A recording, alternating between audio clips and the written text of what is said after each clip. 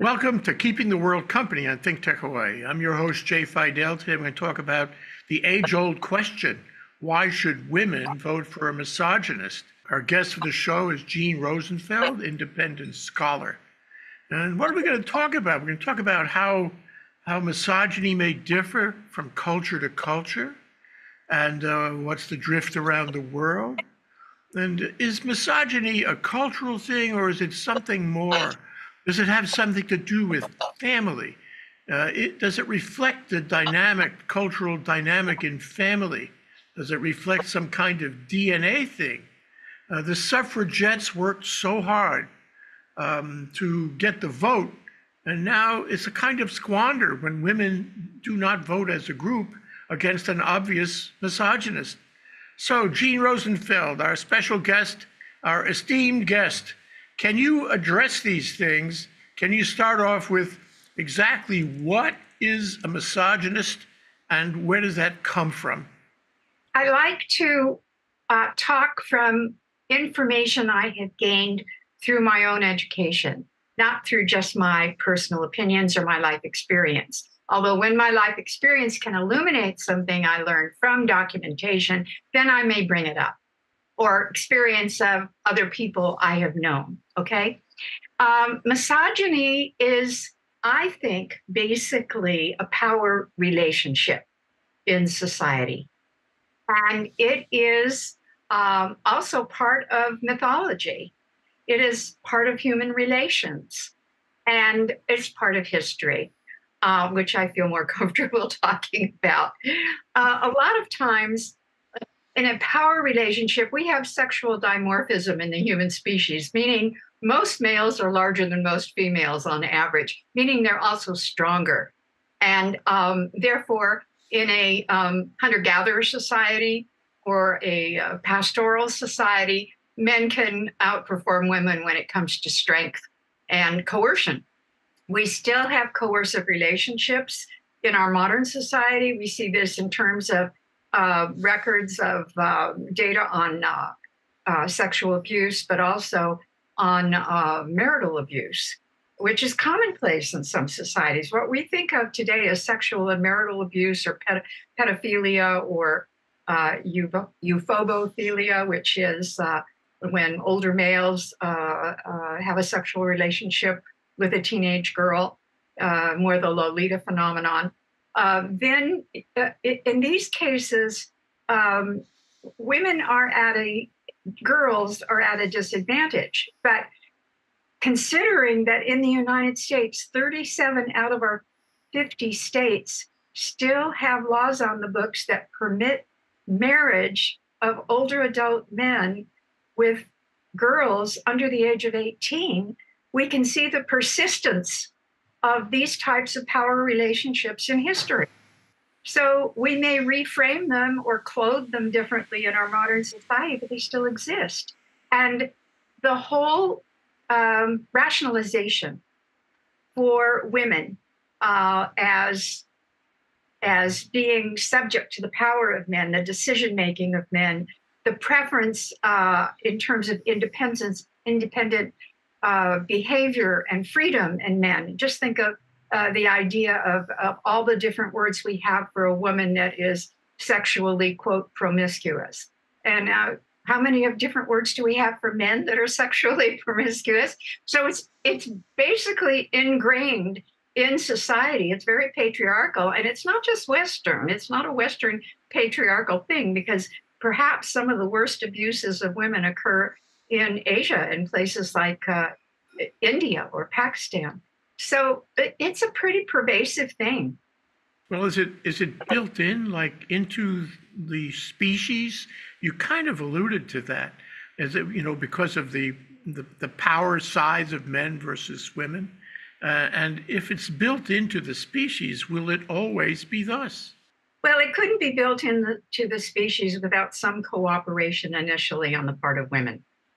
And I'll tell you where that might come from. I had a little, I'm bringing in now my personal experience. I was a Peace Corps volunteer in my 20s in a very remote and very primitive small village in the mountains in Central America. and it was heavily Catholic. And this was a peasant society. So peasants are people who live on the margins, and they're conservative because they don't like change, because if you introduce change, it could be life-threatening. They live on a knife edge in terms of survival. So they don't like change. And the older women in a community who are no longer having children are not distracted by that, some of whom have husbands, and some of whom husbands have died because life is precarious, and have support from their sons or other people. They are the ones who enforce the rules about women having children. Women should not use birth control. It's against the religion, and religion is a series of rationalizations about power structures, marriage structures, sexual behaviors.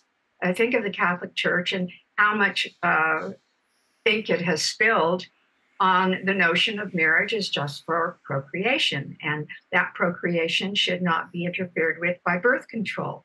And a woman is idolized and becomes sanctified as a saint for giving up her life for her children, and being a helpmate to her husband, or suffering abuse in silence.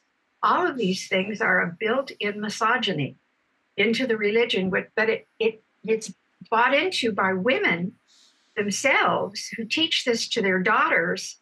Then they have a flip side to that. Well, women are noble. Women will sacrifice more. Women create peace. Men go to war.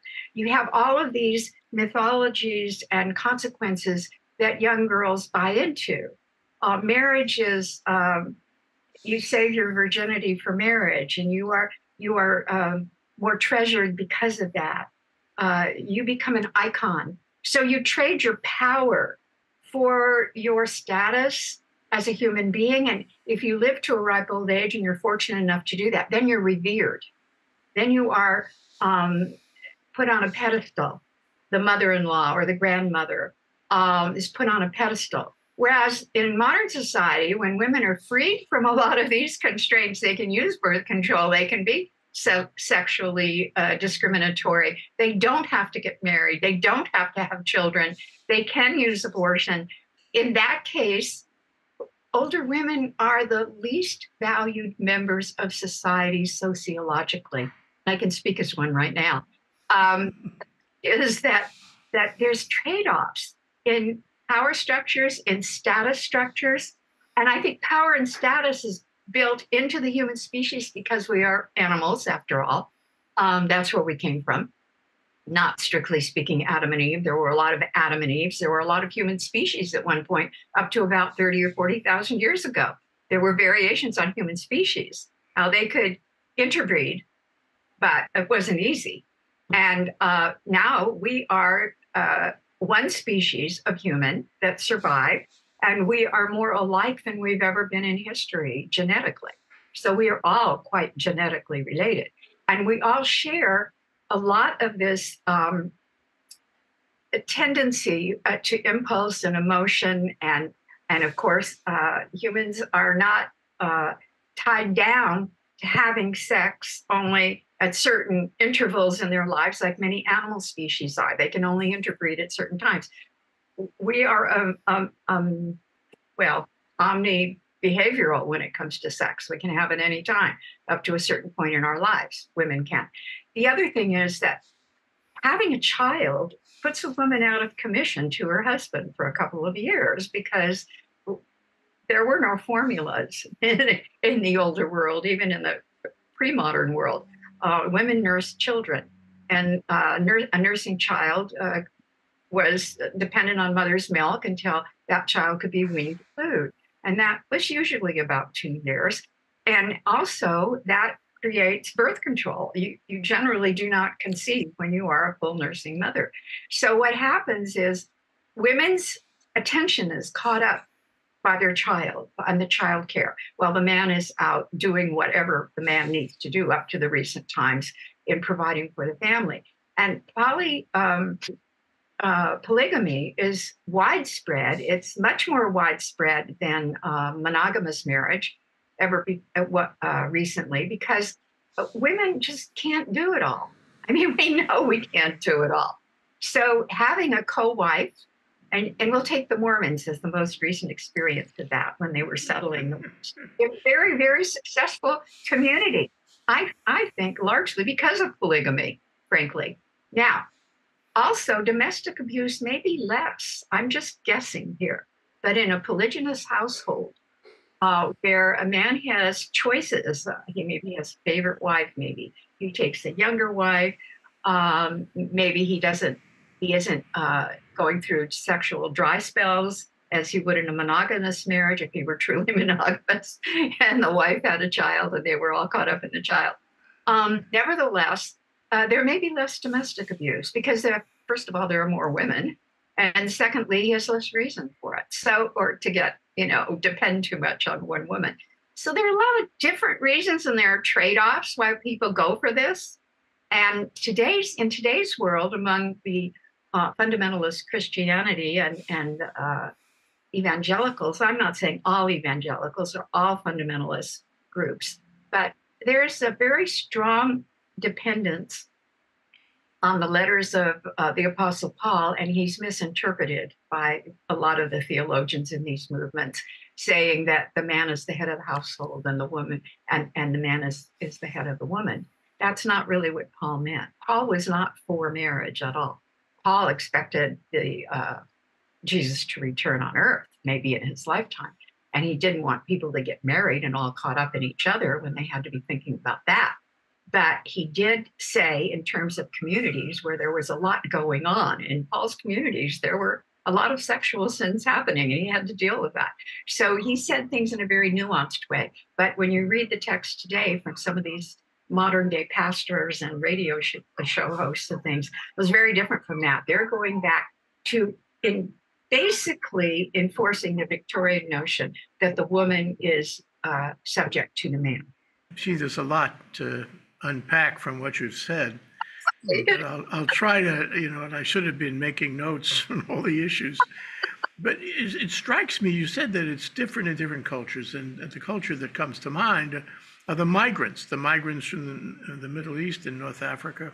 When they come into Europe, the woman doesn't necessarily work. The woman is in charge of the household. The woman is dedicated to having as many children as possible. Now, on the one hand, this has ultimately a political effect because you have more votes that way in any given democratic society.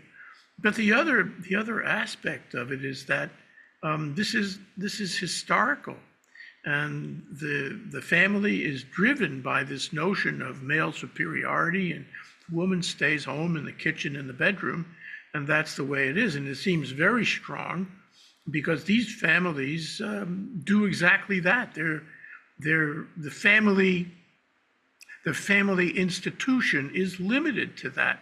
Like the whole issue in Afghanistan: don't go to school. You wear the hijab. You can't dance or watch a movie. And it's supposed to be religious, but in fact, I think it's more than religious. It goes back, way back. And it's the role of the woman is subordinate to the role of the man. And we are going to make rules that perpetuate that subordination. So it seems to me that when you say it's different in different cultures, you're really talking about the culture in the Middle East and North Africa, aren't we? Well, partly. I'm going to go with a little slogan that kind of encapsulates the European patriarchal view, and it's in German. It's Kinder, Küche, and Kirche. And Kinder is children, Küche is kitchen or cooking, and Kirche is church. So the woman's life revolves around those three things, and that's pervasive. I grew up in a monogamous marriage with my sister, where that was, in fact, my father had the car. He went out to work. My mother stayed home. And we went to church with her every Sunday. My father did not go to church. She cooked every single meal. Even when she got up and went to school full time, she wanted to go to college. She never had a chance to go to college. She went to college for 5 years, got her master's degree, and made dinner every single night. every meal. We did not go out to eat. So this notion that women today have maintained the Kinder Kirche slogan, the ideal woman, and trying also to have a job part-time or full-time, have children, have a marriage in which communication and sexual relations are normal. This is just too much. It's overburdening. So what we have today, especially among the ultra-conservative movement, is first of all, go back to the ideal. Don't change anything in the patriarchal ideal. Just give up your ambitions to be anything other than that, and be content, because that's what your nature is for. And by that, you actually do a service to men, because they're much more pacific and happy individuals when a woman commits herself to service of home and family. In other cultures, like the Middle East or Latin America, when I was there, it had the highest birth rates in the world there, or Africa, or the ultra-conservative or ultra-Orthodox among Jews. All of these are known to have large families. It was not unusual for women in Central America to have 20 pregnancies or 13 living children. But part of that was in the past, of course, there was high infant mortality. So people had more children and they lost more children. Think of Mary Todd Lincoln and what she went through in her life, for example, losing her boys. It was traumatic. And so people wanted more children. They needed more children in an agricultural economy, because they needed people working on the farms, and then there were no old age homes, so they needed to take care of their aging parents and so forth. So having large families, but what we have found out in terms of demography and why demography is plummeting, the more advanced a society is, that when families and women particularly move to urban areas, they have fewer children. I was a co-mom with a young woman who was in her 20s, and she's still my best friend. And she came from Central America, and at the age of like 18, she had 2 small children that she left there. She had 2 children her whole life because she emigrated to an urban area, took a job, and became a migrant who was a very successful migrant, now has American citizenship, her own home, grandchildren, great-grandchildren, and so forth. It's an amazing story. In one generation, that demography can change from a woman having, say, 12 children to a woman having 2 children. And that's what's been happening. So as these migrants come into the advanced areas, they will not have, their daughters and sons will not have as many children, and the demography will change. Well, this sounds like, the Republican slogan, the MAGA slogan, Make America Great Again. And you wonder what great means. I mean, this discussion actually elucidates that. America was great in the view of those MAGA people when we had the old model, where the woman was at home cooking and cleaning and having children. I think they're actually they're thinking of that when they say make America great again. Remember that in the 19th century, you've painted the picture of the 19th century, largely agricultural. You needed a lot of children were assets. Got to keep them at home. Got to keep the farm going and all that. But by the time of the suffragettes, there was a notion of liberation in the air, and you've alluded to that.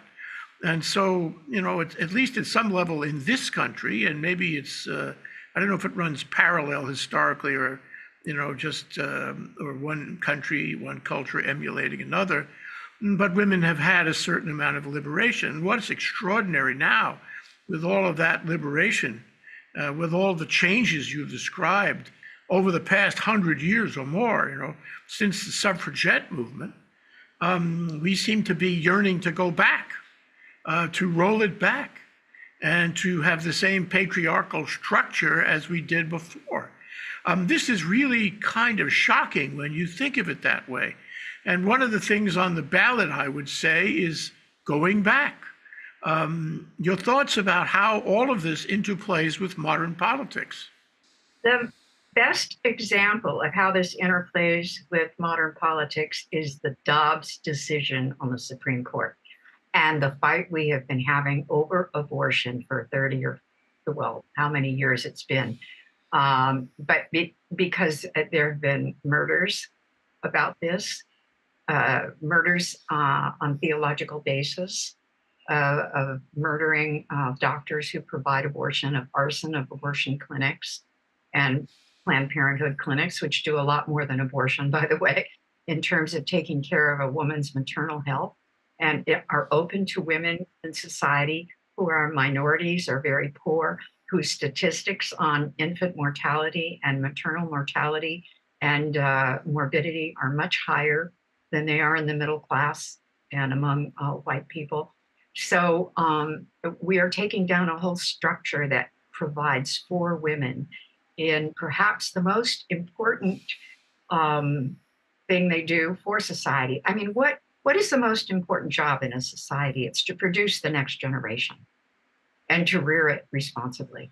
And indeed, if you don't do that, the society begins to wither. We've seen that with the bell curve, haven't we? Yes. And this retreat to patriarchal ideals comes also partly from one of the roots of modern neo-fascism in America is the Ku Klux Klan, and they revered antebellum, pre-Civil War society at the upper classes, the upper levels, because again, women who belong to the peasant class and men too, they don't have the quite as strict bifurcation of roles as the gentried class. The gentried class has a lot more leisure time, and they can divide the roles and create the ideals and the mythologies about this. But women were not equal to men in any way, shape, or form in antebellum society. But the mythology says they were just as valuable in their own way. They just didn't have the right to make decisions about what they were going to do in life, how they were going to do it, whom they were going to marry, if they were going to marry, if they were going to have children or not have children. You see, once women become truly equal to where they can decide how many children am I going to have, when am I going to have a child, am I going to have a child, do I need to get married, do I need to be a child's father, and we've got some other accommodation. What do I want to be in life? Do I want to be a physicist or a teacher, or do I want to, create a business? These were not available. And so there is an attraction for people to simplify and avoid all these decisions by just giving up your decision making to a group where everything is decided. I can't really reconcile somebody like Amy Coney Barrett with her life and her role right now. I mean, she has attained an equal high status performance level in society that is rarely achieved by anybody, much less a woman. And yet she is a member of an ultra-conservative Catholic sect in which there are strict ideas about marriage, birth control, children, performance, and so forth. Wasn't she the one who said that the religion is more important? She's a very staunch Catholic. Yes, because, to be that kind of a Catholic is to experience a different thing in life than most people experience who are not very religious, which is there is great satisfaction and pleasure in the spiritual life. And if the spiritual life is reconciled with your material life, your daily life, in ways in which you can derive satisfaction and pleasure, then you feel you have the best of all possible worlds. But how she can step out of that and be a Supreme Court justice in the polarized atmosphere of today, I've got to believe that this gal is evolving, as people have been saying, and she will continue to evolve. Well, she starts out with a kind of a conflict. Let me go back to something you were saying about the life in these, United States antebellum, slavery, okay? And slavery has existed since, you can tell me better, but a long, long time in the human condition. One would even say that it's part of the species or the DNA to have some people control other people. And certainly we were getting really expert at it until 1861 or so. And my problem with that is, my question to you about that is, how deeply ingrained is the notion of slavery in misogyny? Because these guys in the South saw themselves empowered over slaves. And it's an irresistible possibility that they also saw themselves empowered over women. Well, there were a number of women in the pre-bellum South, antebellum South, that were both slaves and concubines, who were house slaves, many of them. And we know that because, we've Thomas Jefferson, for example. Yes, and most of the planters, again, we're going to the highest stratus of society economically. He had an economic relationship with men and women who were slaves.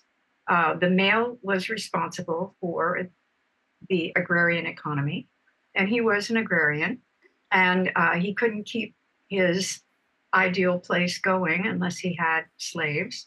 And yet, some of these slaves were his children. He treated them differently. We know that. They were freed. And that must have been a contract he had with Sally Hemings, because he kept that contract. And she was provided for also better than most slaves. She actually, we have some documentation that when he had dinner parties, she was there. She wasn't serving. People talked about her as, quote, dusky Sally, and she was a very attractive woman.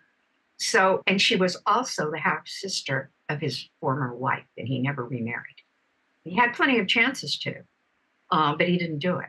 So there's more to this relationship. And this relationship is illustrative of relationships that go as far back as we know slavery went. Now, going back to the ancient world, where there were pastoral tribes and intermittent warfare, because that's the way people gained territory. The only way they gained territory was by defeating the people who were already there and reoccupying. And then what happened to the survivors of those who were already there? They tried to kill off all the men and older boys, and then they would take the women and younger children into their households. Because after all, slaves are valuable. They work.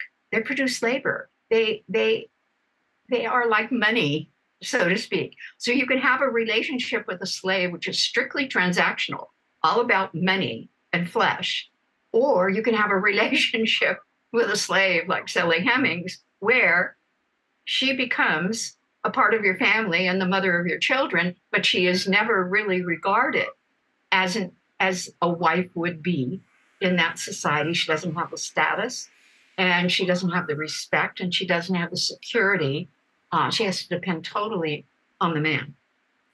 So connect that with Dobbs, connect that with the MAGAs, connect that with the failure of Roe v. Wade, the people who oppose Roe v. Wade every day.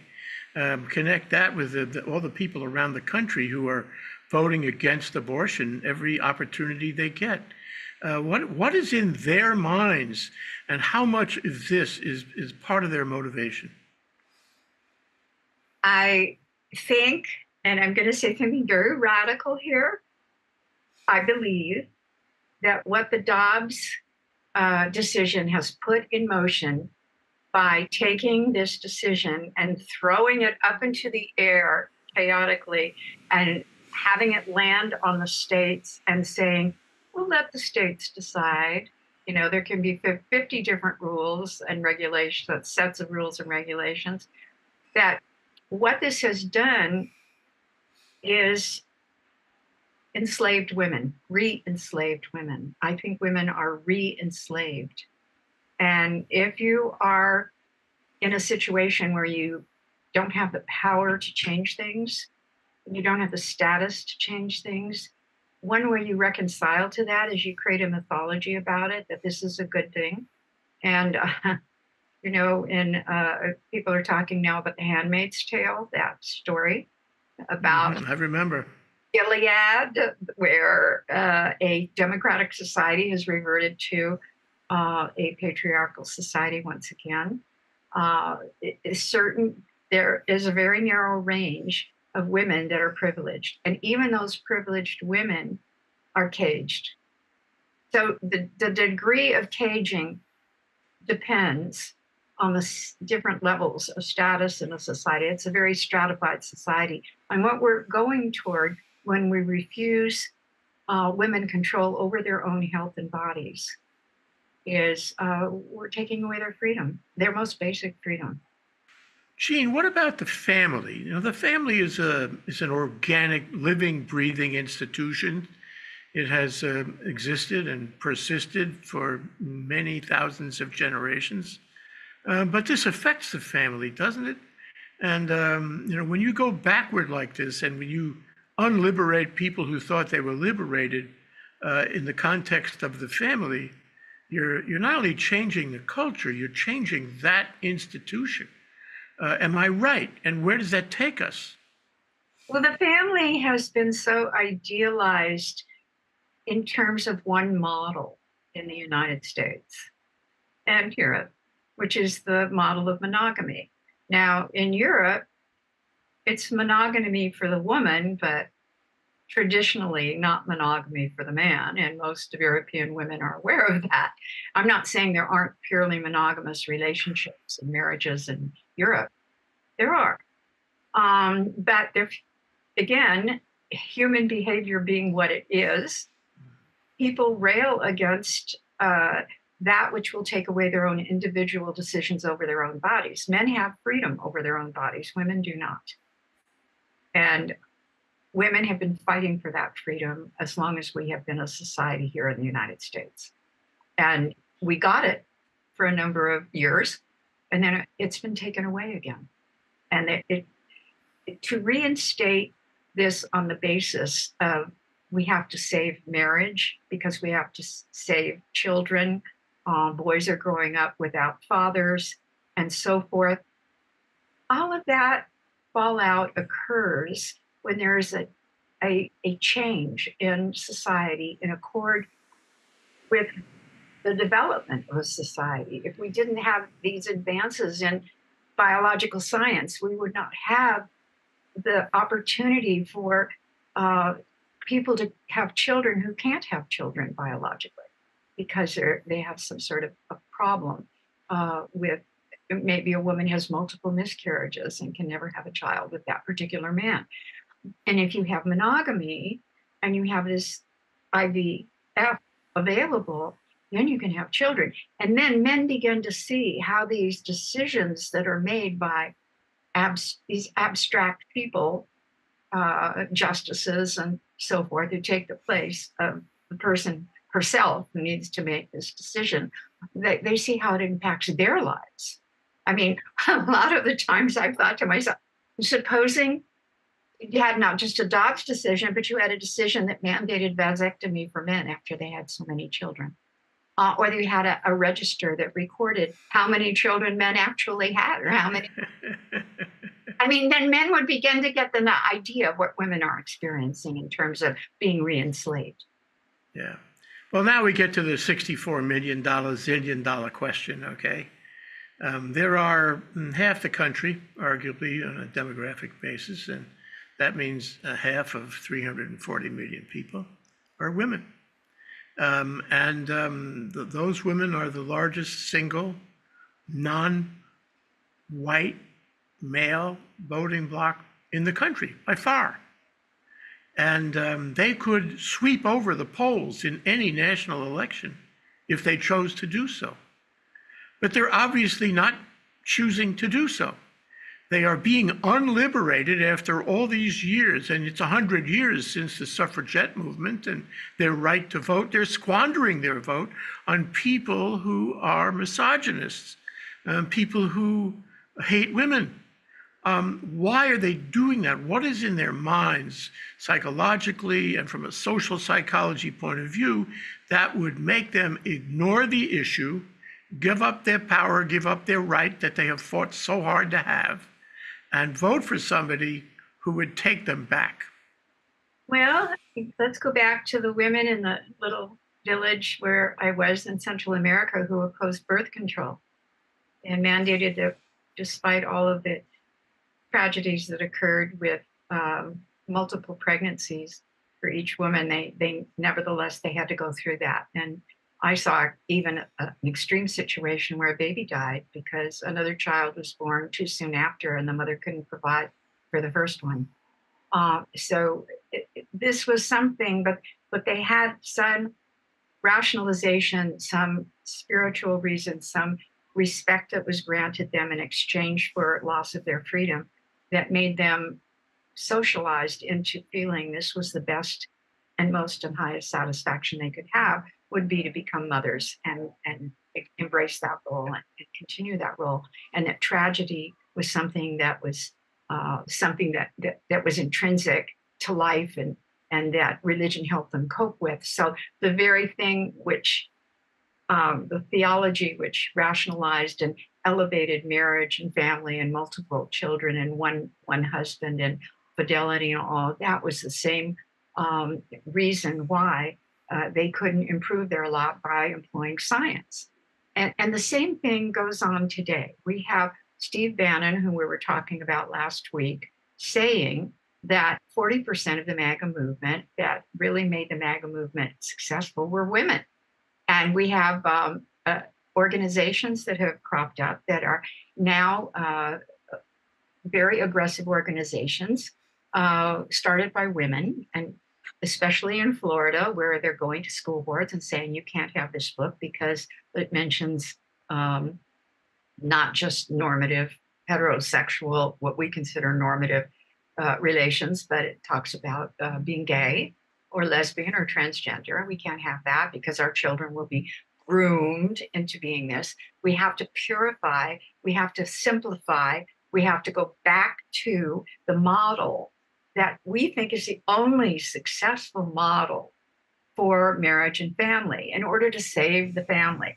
The fact that disenfranchised individuals, former slaves who have moved north, who have become urbanized, who live poor because there's redlining and other things that economically do not sustain them, and they have a much higher bar to leap in order to become commercially successful. That these people, by creating structures within which there are different kinds of partnerships, two women, for example, having partnership and helping one another, or one woman having children but no father in the household to help out, who's relying on her larger family, maybe her parents or whatever, or just the whole ability to adapt. What's called the culture of poverty is really a set of adaptations to injustice, economic and social injustice that keeps people down. The culture of poverty provides these new examples and models for what family could be. And now the larger society is taking this on.